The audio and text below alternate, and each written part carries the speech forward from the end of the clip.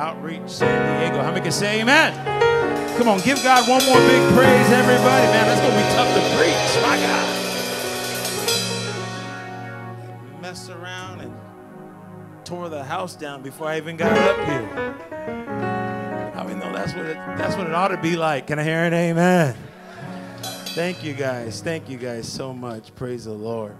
Well, this morning, if you have your Bibles, I'm going to ask you to turn them with me to Haggai chapter 2. And I want to remind you, we're starting at 9 o'clock now. And some of you guys look fresher, happier, a little bit more rested. Can I hear an amen? So if you got here at 8:30, we're glad you got here to pray. But now we're starting at 9, and I encourage you, keep coming at 8:30 to pray. Praise God.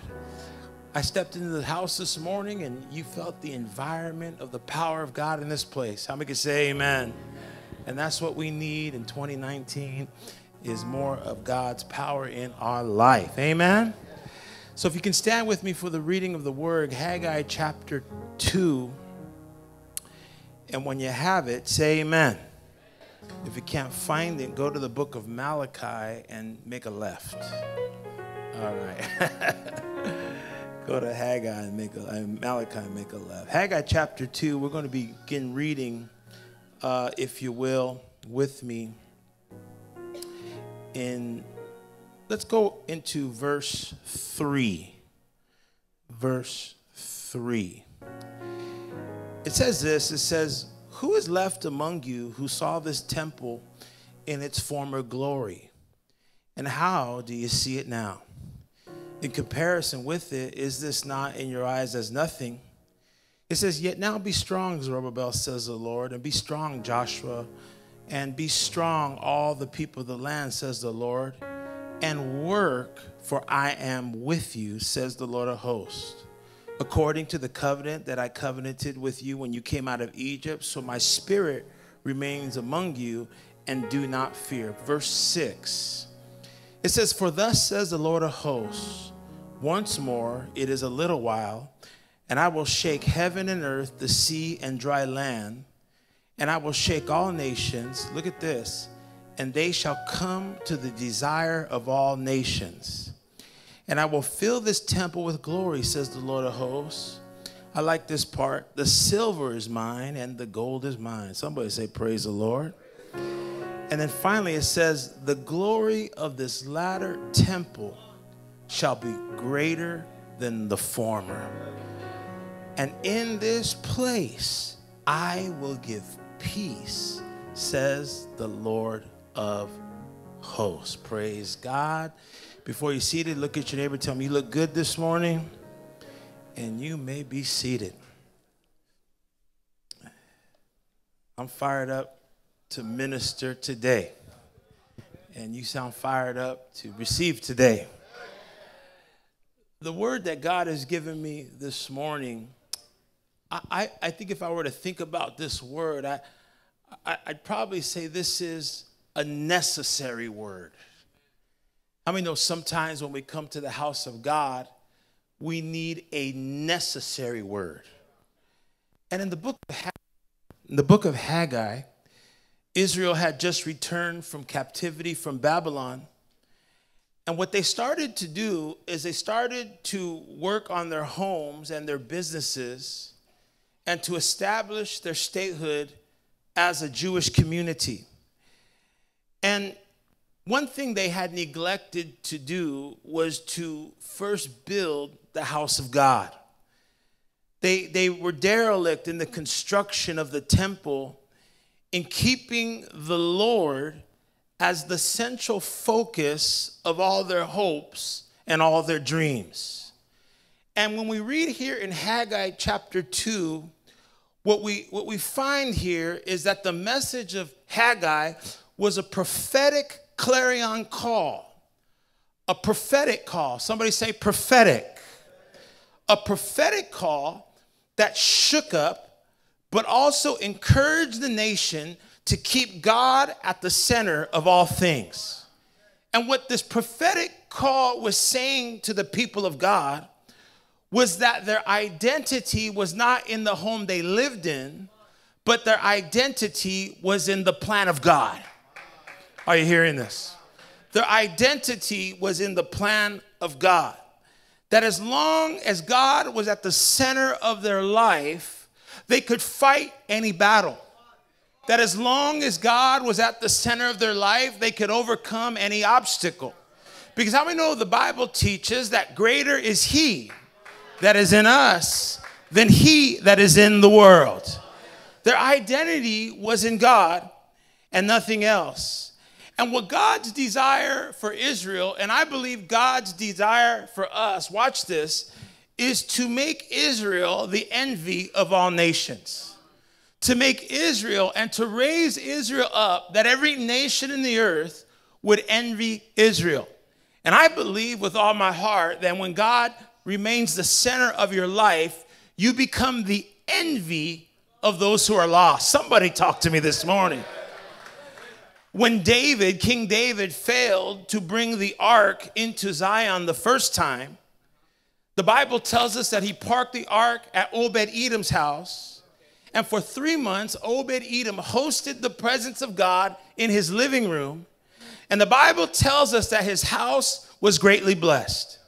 Jesus said, "Seek ye first the kingdom of God and his righteousness, and all things will be added unto you."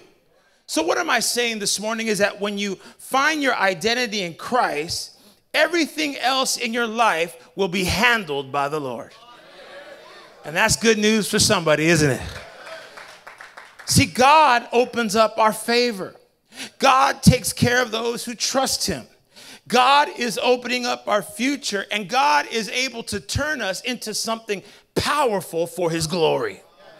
Now, the reason I'm sharing this with you this morning, it's going to set me up to talk to you about being a risk-taking church. But the reason I'm sharing with you this morning this important subject, this necessary word, is because so many Christians and so many churches fail to fulfill their God-given destiny. So many churches even fail to step into God's perfect plan within that church's life. Now, why do so many Christians and churches fail to reach their destiny? I want to give you 3 reasons. Number 1, write this down, is that they fail to grow spiritually. They simply stop praying. They simply stop believing. They simply stop attending church. And what happens is they lose their sense of priority. Say that with me. Say priority. And what happens to those people is their faith becomes stale and becomes stagnant. Have you ever eaten a stale, hard piece of bread? Their life becomes like old bread, hard and sour. Oh, come on, somebody. They're no longer attracted to those who are seeking. And what happens is when they stop praying, stop attending church, stop believing for the miraculous, they lose the power of God in their life, and their life is no longer sweet. They no longer carry the oil that heals the hurts of people. They no longer carry the solutions to life's challenges. The second reason Christians and churches fail to reach their destiny is because they fail to maintain the passion and fire that they started with. Watch this. They go from being a movement to being a monument. What is a monument? A monument is an image of former things. We post monuments based on not things that are about to happen. Well, we put up monuments based on things that have already happened. And I want to tell you that to be a move of God is to not be afraid to respond to the new challenges of kingdom living. What I believe God is saying to us this year is he's saying, I want to keep you alive, and that's why I'm giving you fresh challenges. Come on, somebody.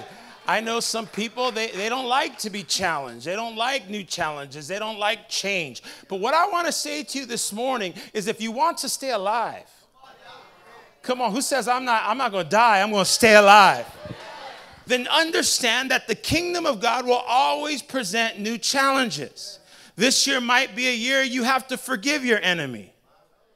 This might be a year where you might have to usher in healing into your family. There are some new challenges that God is going to place before you. But I came to tell you, Victory Outreach San Diego, it's the new challenges that keep us alive.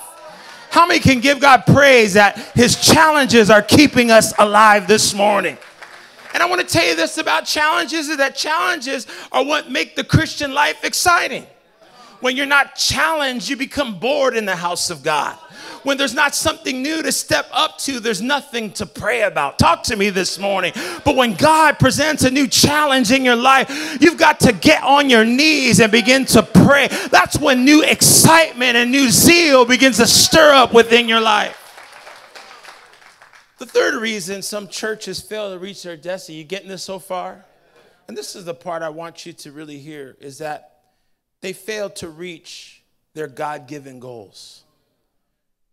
I got to tell you that today, many churches that were once built are empty and aged. And the reason they are is because the people have lost their desire to worship and work for God's purpose. When I started this message, I told you this is a necessary word. Look at your neighbor and tell him, this is a necessary word. Because even though our church is far from death, sometimes the symptoms of death could try to creep in. Come on, somebody. See, we're not dead, but we've got to watch for the symptoms. Woo! When you start feeling things in your body, when you start feeling things in your body as you hit 40, as you hit 50, come on, somebody, your doctor visits become a little bit more frequent. And what I believe this is a necessary word is because he hasn't called us to be a monument. He's called us to stay a prophetic movement. Are you hearing me today? And we've got to check the symptoms of our life and check the symptoms of our church, because the truth is that some churches do pass away. Some churches do die when the people of God lose the desire to worship, lose the desire to work for God's purpose.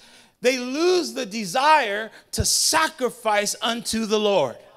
They lose the desire to sacrifice and make changes unto the Lord. Are you with me on this word?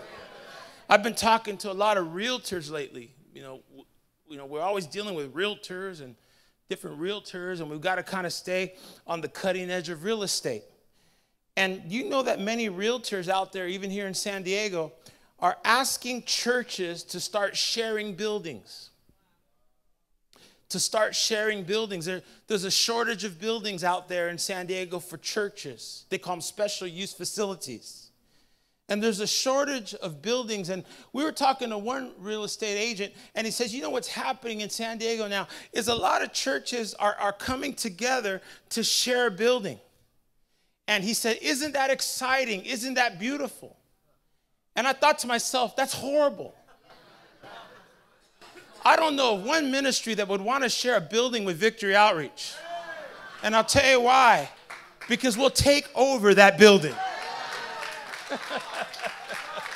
We're not just a church on Sunday. We're a church on Monday, Tuesday, Wednesday, Thursday, Friday, and Saturday. Come on, how many know what I'm talking about? But I thought how sad that is. I thought how sad that is, because you're talking about a church that once had a vision from God. A church that once had a mission. A church that once had people who were hungry for the presence of God. Once had people that wanted to worship, that were bold in their faith, that were soul winning. A church that at one time was wrapped up in the vision that God gave them. But what happened? They lost their sense of vision. They lost their sense of mission. I think some churches die, watch this, because they want to be deep.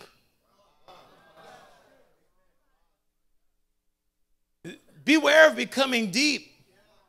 You might get so deep we lose you. We're going to have to put on scuba gear. We're going to have to go into a submarine and go down so deep to find you, to bring you back into the plan of God. You ain't saying nothing to me this morning. And they want to get deep. They want to get deep. They get so deep, they lose their sense of vision. They lose their sense of purpose. Now, I'm not saying you shouldn't grow in the Word of God. I'm not saying you shouldn't grow theologically, but understand that even theologically, God has given us a mission. Jesus said, go and make disciples of every nation, baptizing them in the name of the Father, the Son, and the Holy Spirit. I came this morning to give you a necessary word. Tell your neighbor, this is necessary. And what happens is when we become conservative, we begin to lose our radical spirit. My prayer for you, Victory Outreach San Diego, is no matter how blessed you get, and no matter how much God increases you financially, and no matter how much God raises your status in the community, I don't care if you once drove a busted up Toyota and now you're driving a BMW. Do not lose your fire. Do not lose your radical spirit. Do not lose your spirit of evangelism. Come on, somebody. Stay radical. Tell your neighbor, stay radical. Tell them, please don't die out on me. Don't let your blessings kill you. Don't let your increase kill you. Stay with a radical anointing, the anointing of Victory Outreach. Let it keep burning within your life. Hallelujah. Thank you. See, here's what I want to say is God hasn't forgotten what he's called us to do, but sometimes we could forget what he has called, what he has called us to do. And those who step into the future are those who are willing to fight for the vision and who are tapping into God's presence and saying, watch this, I will never let go of the vision God has given me. Has God given you a vision this morning? Has God given you a promise this morning? Then don't let it go. Hold on to that vision no matter what. Come on, give God a praise if you're going to do that. I want to give you this message very quickly. There are 3 types of churches in the world today. And I feel this is so necessary for every one of us to receive this morning. Are you receiving this today? The first type of church is what's called the undertaking church. The undertaking church. In the book of Deuteronomy, chapter 34, verse 8 and 9, the Israelites grieved for Moses in the plains of Moab 30 days until the time of weeping and mourning was over. And now Joshua, son of Nun, was filled with the spirit of wisdom because Moses had laid his hands on him. So the Israelites listened to him and did what the Lord had commanded Moses. As great of a leader as Moses was, watch this, God did not allow Israel to mourn Moses for more than 30 days. Look at your neighbor and tell them your 30 days is up. Come on, give God a praise. You're 30. You're on day 29. You got 1 day left. Can I hear an amen? Why did God do this? Because God wanted to teach Israel that we value the past. We learn from the past, but we do not live in the past. We learn from the past, but we do not worship the past. See, Israel was being taught, watch this, that the vision was bigger than the personality leading it. The vision is bigger than the personality. Personality fades, but vision remains the same. The vision remains the same. Personality is hot 1 minute and cold the next minute. You like this preacher 1 minute, you like this other preacher the next minute. But the one thing that should never grow cold is the vision that God has given you, the promise that God has given you. Can I get anybody to say amen in this place? He's given you a powerful vision. And so he's telling the people of Israel, watch this, don't linger around dead things. See, people who linger around dead things and stall out in the plan of God is because they allow the past to become their identity. They say that the best days were yesterday. They say things like this, things aren't the same anymore. People say, oh, I liked it better when. Come on, somebody. Some people flash back so far, they say, I remember when. But one thing my pastor taught me, Pastor Sonny, and I've heard him say, he said, if what you did yesterday was seem big, you must not be doing much today. And I came to tell you, God has not called us to stop working and stop worshiping and stop building for the glory of God. See, God doesn't want us to linger around dead things. Some people value the past so much they can't step into the future. And a dying church has a tendency to revert back to old memories, old ways, and old mentalities.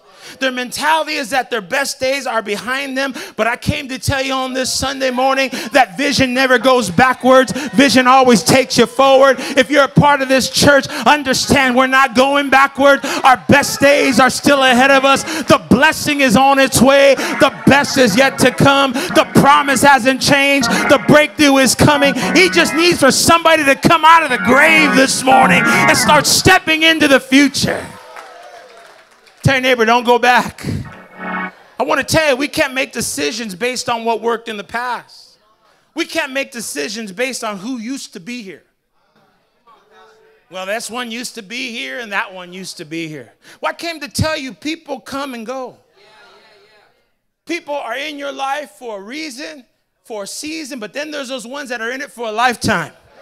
And people come and go, but I came to tell you, it doesn't matter who comes and who goes. The vision stays the same. The mission stays the same. The purpose stays the same. And I came to tell you, we are blessed to be part of it. We are blessed to journey with God. We are blessed to go wherever God calls us to go. Am I preaching good for you this morning?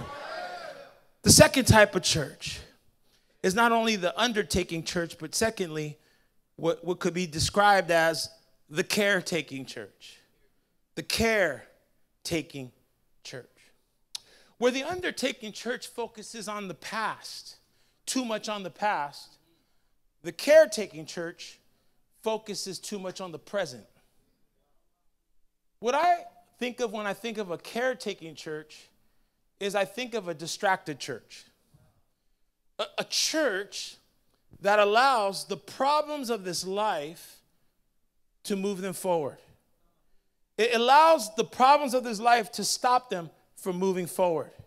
See, what I believe a caretaking church is it's a church in maintenance mode.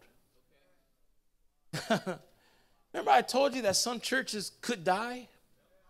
Some churches could close up. Some churches could lose their vision. Well, I believe that we find ourselves in danger when we move our church into maintenance mode. And you know where maintenance mode begins? Maintenance begins in the leadership. That's an ouch. That's an ouch. Can I hear an amen? It's when leaders become guilty of developing a survival mentality. Come on, somebody. You used to pray for people's needs. Now you want people praying for your needs. You used to minister to others. Now you need people to minister to you. And I dare to say that you have moved into a survivor's mentality. You came out of 2018, you say, I'm glad I barely made it. Leaders like that scare me. I said, there's something wrong with you, Jack. Because God hasn't called you to walk in defeat. He's called you to walk in victory. There might be some things going on in your life that you can't control. There might be some things in your life that don't make sense. But understand, as leaders, we're called to walk higher than the storm. We're called to walk higher than the storm. Can I hear an amen? When a leader's an eagle. A leader's an eagle. Look at your neighbor and tell him, you're an eagle. You're not a turkey. You're not a duck. You're not a dirty bird. Can I hear an amen? Touch your neighbor and tell him you're an eagle. And the reason I know a leader's an eagle is because when the storm rises, come on, somebody, the eagle begins to open up their wingspan and allows that storm to fuel their height and elevate them to a whole nother level. And if there's anyone here this morning that you might have had some storms in your life, but those storms didn't get the best of you, those storms didn't knock you out the box, those storms said, you're going to a whole nother level. I'm going to need you for the next 5 to 10 seconds to begin to give God some praise in this place, because you are an eagle in the house of God. See, a caretaking church is in maintenance mode. Energy is low. People are absent. Where's that leader? I don't know. They didn't come today. Whoop, that's a problem. Passion is quenched And this is the big one. Ideas no longer flow. They're so wrapped up in the cares of this world, they stop advancing the kingdom of God. They're so wrapped up in their trials, they don't have fresh vision, and there's nothing fresh coming out of their life. They're so wrapped up in their own situation, they have no ideas flowing out of them. See, a hospital is a temporary place. Come on, somebody. A hospital was not built with the intention for living. It's a place for healing and repair. And once they heal you, once they repair you, once they prescribe you the medication, they send you home. Watch this. To get on with your life. So I guess I got a word for somebody this morning. Guess what? You've been evicted from the hospital. And it's time for you to get on with your life. Get on living. Get on leading. Get on worshiping. Get on giving. Get on letting those ideas begin to flow out of you again. We're going from an old season into a new season. Can anybody thank God that he's a healing God? He's a miracle working God. Woo. See, when I got saved, I needed a cure for my problems. How about you? I needed a cure. I came in with problems. I needed 10 miracles. But when I came to the house of God, watch this, I found what I was looking for. I found it. Tell your neighbor, we found it. You know what it was? Yes, it was Jesus. Yes, it was the power of God. Yes, it was the people of God. But it was something more. I found something called vision. Before I came to Christ, problems pushed my life. But now, vision leads my life. And when I came to Victory Outreach, I found vision. And what vision did for me is what vision can do for you this morning. Watch this. Vision makes life bigger than your problems. When you didn't have Christ, your problems were the biggest thing in your life. But now that you have Jesus, you recognize your problems are just helping you get to the place that God has called you to be. Come on, somebody. I wake up and I don't think about my problems. I wake up and I think about my promise. I think about my vision. I think about God's plan. Is there anybody with me this morning that God is giving you a vision? Woo. Let me give you the final thing this morning. Are you with me so far?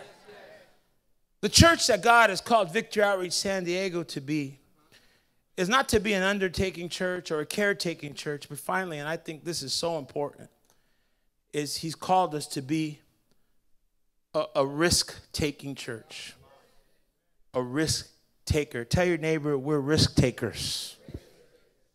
We're not dead. We're not stuck. We're willing to rise up to the challenge. A risk-taking church is filled with a certain type of people. A risk-taking church is a vision-driven, futuristic church filled with futuristic leaders who have been dipped. Come on, somebody.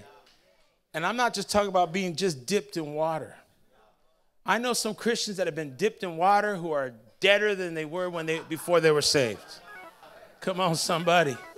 They didn't dip them, they drowned them. And I'm not talking about being a church that's dipped in water. I'm talking about being a church that's dipped in vision. Being a church that's dipped in passion. Being a church that's dipped in the promises of God. Let me also say this. Being a church that's dipped in oil. Dipped in the power of God. Is there anybody that wants to be a part of a ministry that has been dipped in the power and the anointing of the living God? Let me tell you this, is that a risk-taking believer, to be a risk-taking church, to be a risk-taking believer is to be a church that knows that heaven is talking behind their back. I came to tell you this morning, my friend, what makes you different than any other church and any other people is that heaven is talking behind your back. There is a conversation going on in heaven about you, a conversation going on in heaven about your family, a conversation going on in heaven going on about the miracle that you have become.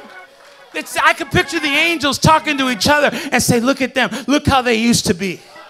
They were all messed up. They were hooked on drugs. They were in and out of prison. Some of them were out of their mind. But Jesus died for them, and he cleansed them in the blood, and he filled them and dipped them in the Holy Ghost. And guess what, Michael? Guess what, Peter? Guess what, Gabriel? Look at them go now. They're moving towards the promise. They're moving towards the vision. They're moving. That gets me excited this morning. Heaven is having a conversation about you. Heaven is talking about you this morning. God is saying, I'm opening up your future. God is saying, I've spoken a word of prophecy over your life. God is saying, I put a word over your life, and that word shall come to pass if you don't let yourself die and don't get stuck in your problems, but you wake up this morning and say, heaven is talking about me. Woo! We are risk takers. You know what a risk-taking believer is this? I want you to catch this part. This is the key. A risk-taking believer is one who moves in the prophetic nature of the people they worship with. That's why if you're new this morning and you're worshiping this morning and you're new to this church, you're not sitting next to an ordinary believer. You're sitting next to somebody with a prophetic nature. That was saved in a ministry that heaven had a conversation about. That was saved in a ministry that when no one would take the gang member and no one would take the drug addict, heaven went and had a conversation and said, we need a guy. We need a guy. There's a guy there. He was a heroin addict in New York City, and he was rejected by society. Why don't we go ahead and get a hold of him? Because he's got heart. He's got passion. He's got willingness. His name was Sonny Arganzoni, and God raised him up. And we are here today because we are the children of prophecy this morning. Took that man, hooked him up with a lady named Julie, and then he gave him a word. He gave him a word found in the book of Isaiah chapter 45, 2 and 3. He said, I will go before you and I will make the crooked places straight. I will break down the gates of bronze. I will cut the bars of iron. And I got a question. Are there any treasures out of darkness in this place this morning? And he said, I'm not done. Tell your neighbor, he's not done. He gave him another word. Someone say another word. He said, enlarge the place of your tent. Stretch out the curtains of your dwelling. Do not hold back. Do not stay back. Do not die. Lengthen your cords. Strengthen your step. For you shall expand to the right and to the left. And your descendants, are there any descendants here this morning, shall take possession of the nation. I'm going to need you to give God praise for a prophetic word and a prophetic ministry. You're sitting next to a prophetic believer. And Victory Outreach San Diego, let me tell you this. If we're not prophetic, we're pathetic. I'll let you chew on that for a minute. I couldn't have made it in a pathetic church. I couldn't have made it in a Bible teaching church, boring church. I needed a ministry like Victory Outreach where there was a prophecy that God would break the generational curses in my family, break the generational curses in my home. Is there anybody here that could get grateful for a prophetic ministry and a prophetic people? Not prophetic, we're pathetic. Don't look at me like that. Don't look at me all mad. Come on, if we're not prophetic, we're pathetic. Haggai spoke to the children of Israel. He says, don't go home and build your house and build a business. Build the house of God, because you are a prophetic people and you will become the envy of all nations. Envy of all nations. Be seated. Ooh, I'm preaching good this morning. You're making me feel good this morning. Thank you. See, we're a prophetic people. And prophetic people are risk takers. Tell your neighbor, you're a risk taker. The word risk in the dictionary, watch this, means a situation involving danger. The word risk means to expose someone or something to danger, harm, or loss. I mean, that sounds scary. But I came to tell you this, Victory Outreach. This is powerful, man. When God gave me this, my soul lit up. It's on the waters of risk where God commands the blessing.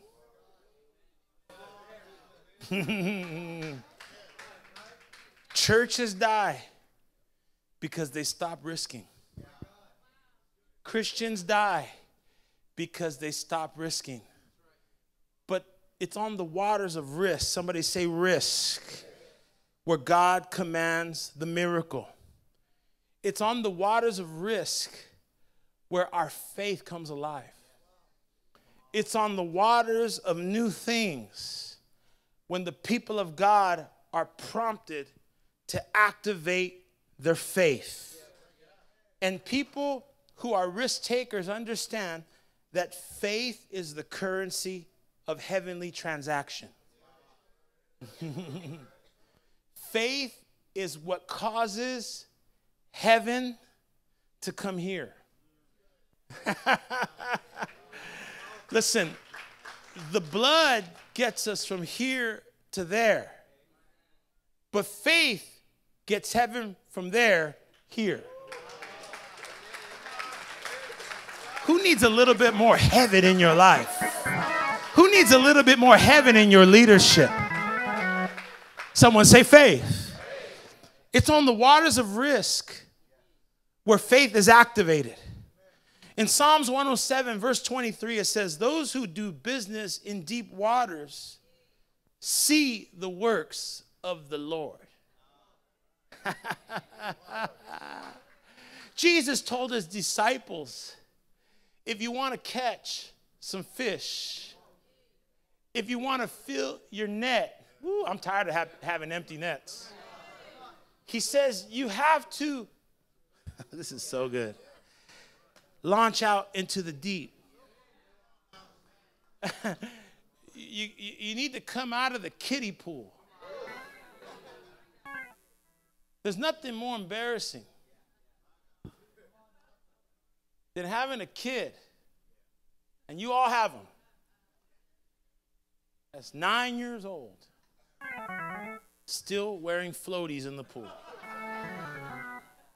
If my kid was 9 years old and still had to put on that corny life vest just to go swimming, I wouldn't go to the pool with him. I'd be embarrassed. Oh, this is good stuff right here, isn't it? But when God calls you to the deep, you don't need a floaty. You got the presence of the living God with you. Come on, clap in this place. I'm almost done. You got the presence of God. Someone say risk. That's what we felt last week.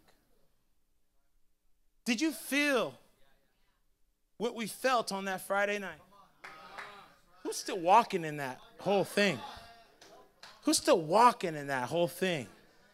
Woo, we were here on Friday night and we stepped out to take pledges for expanding our building. We'll put over 1,000 seats, up to 1,200 seats in this place. Go back to one service, win new families, win new souls. But we knew it took money. And we stepped out as a church. Many of you stepped out to pledge. And some of you stepped out to pledge like you've never pledged before. There were people that pledged $10,000, $7,500, $5,000. I mean, I'm talking big, big pledges. And what did you feel in this place? Woo. See, if you were here, you know. Come on, nod at me like you. I was here, Pastor. I was here. I felt it. I felt the goosebumps. I felt the excitement. I felt the joy. People were giddy. They were like, hee. Our people were giddy. They were like, oh my God. And they were like buzzed, like they were high. I go, did somebody smoke marijuana? And they were just laughing and joking. And after the service, nobody wanted to leave. And they were talking. And they were just dreaming together. Just visualizing it together. What happened? Watch. Faith brought heaven to earth. Come on, clap like you know what I'm talking. Faith brought it down. Last week, we in the second service, I preached on giving. I took pledges. You have one of the brothers who's been in this church a long time.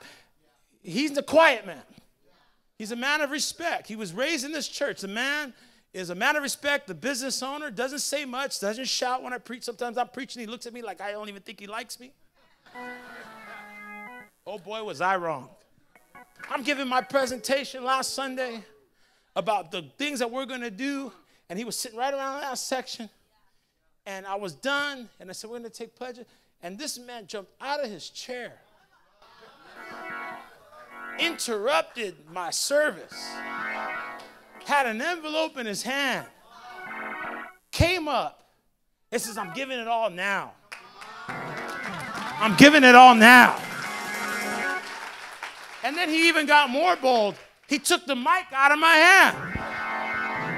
He took the mic out of my hand, and he says, I want to let you know, when I came into this church at 14 years old, I was all broken and messed up, but God saved me and he healed my family. I found my wife in this church. God has blessed my business. God has been good to my children.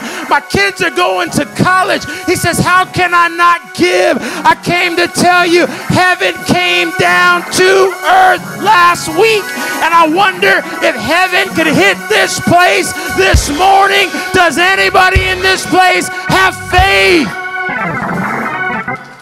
We are a prophetic people. Tell your neighbor, we are prophetic. Stand with me. I'm done preaching. Give God one big praise, everybody. Come on, give God a praise. Come on, let's clap in this place. Really clap in this place. Come on, really give him praise right now. I'm done preaching. I got some more points, but I feel the anointing already. Come on, we're risk takers. We're stepping out. Heaven is going to invade our situation. Heaven is going to invade earth this year. Touch your neighbor and tell him we're risk takers. And as I close, I want to tell you this. Risk takers possess many things that other people do not have. You know where they carry it? They carry it in their life. They carry it in their spirits. Who wants to be filled? Who wants to be filled this morning? They possess things that other people don't have. You know, there's a few things. First, they're part of something bigger than themselves. They may not have earthly status, but they have heavenly status. Their name is written in heavenly places, and they cause hell to tremble. Come on, where's my risk takers at? Cause hell to tremble. Secondly, they possess a strong prayer life. Strong prayer life. Because new territory and deep waters take your prayer to another level. I can't even be so clear about it. It's just so evident here. The hunger for prayer. Some of you look at me right now, you wish I wouldn't preach. You wish I would just call a prayer meeting. There's such a hunger for prayer here. You say, oh, Pastor, we need to pray. Because when you step out, it causes your prayer hunger and your prayer life to go up. How many can say amen? Risk takers possess things others don't have. Thirdly, they have backing the world doesn't have. The angels of heaven are watching over God's word to perform it in your life. And risk takers, watch this, that even though man says they shall fail, God says they won't because they're protected and preserved by my angels. I thought you'd get happier about that. Come on, how many could use some heavenly help in your life? Risk takers have qualities others don't have. They see things happen others will not see. They acquire and are acquainted with miracles. They experience deliverance in their life. What am I saying? Fire can't burn them and water can't drown them. And sickness can't take their life. Come on, somebody. You are a risk taker. You are full of faith. You have what the world does not have.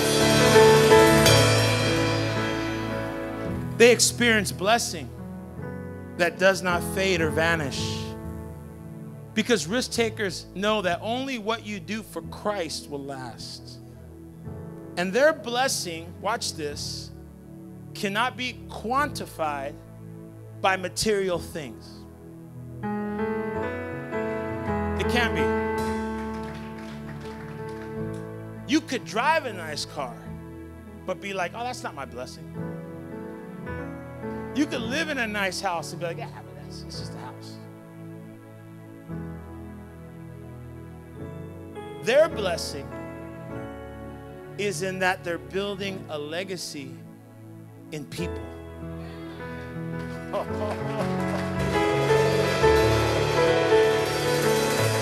Jesus said, go and make disciples of all nations, baptizing them in the Father, Son, Holy Spirit. He said, give it all away.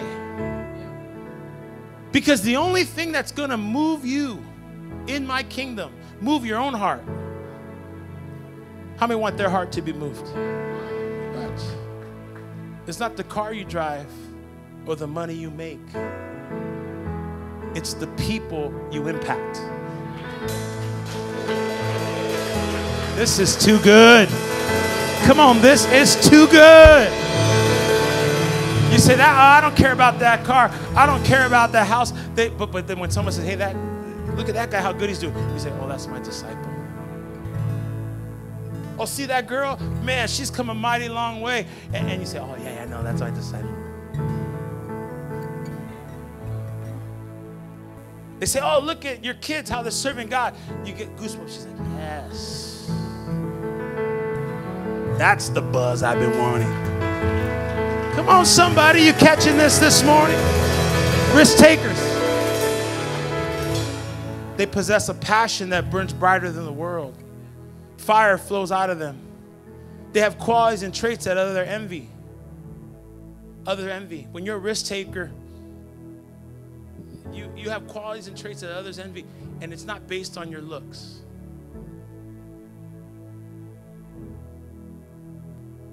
There's so many people that, you know, they look good on the outside, but they're ugly on the inside. You know, I wish they could swallow their makeup. Highlight your soul.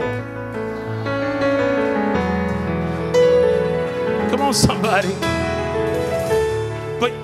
But the people are not going to envy you based on how you look. This is powerful.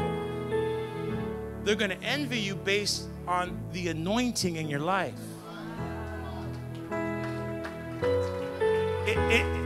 I can't tell you, the anointing looks good on you. It's the anointing that makes you look handsome or beautiful. It's the, because you know when that anointing's gone, you look like a creature from the Black Lagoon.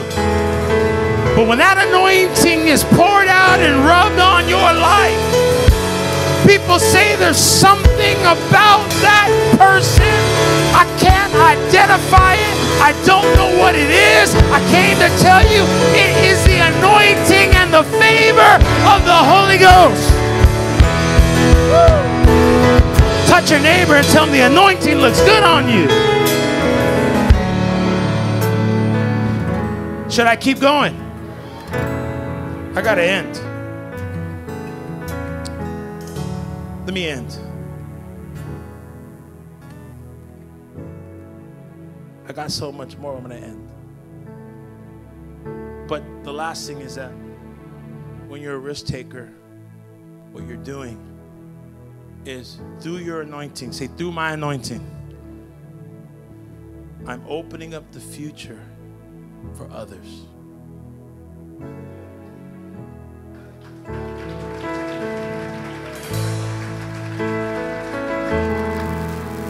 You were the first to get free from drugs, but now watch how your family is going to stay free from drugs. You were the first to answer the call. Watch how God raises up others in your family. They're going to answer the call. You're a risk taker. You're breaking into new territory. You're stepping into deeper waters. You're moving into greater authority. Come on and clap in this place. This is a prophetic word. This is a prophetic word this morning. This is a necessary word this morning. I know you're receiving it like it is. Come on and thank him for the word. Come on and say, yes, God. We shall not die. We shall not stay stuck. We're going to move into deep waters this year. We're going to another level. And if you're here this morning, you say, I need to make this altar call, Pastor. This is a prophetic word over my life. I want you to come on up. I want you to